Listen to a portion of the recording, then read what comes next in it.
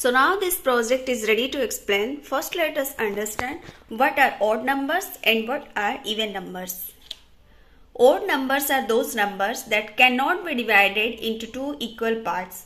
Odd numbers end in 1, 3, 5, 7 and 9.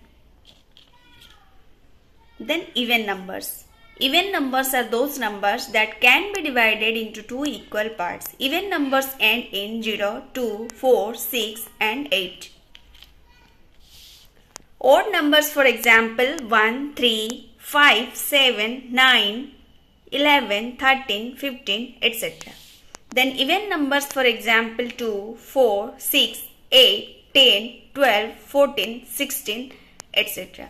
So this was our project of odd and even numbers. I hope you will like this video. Kindly like, share and subscribe my channel for more videos like this.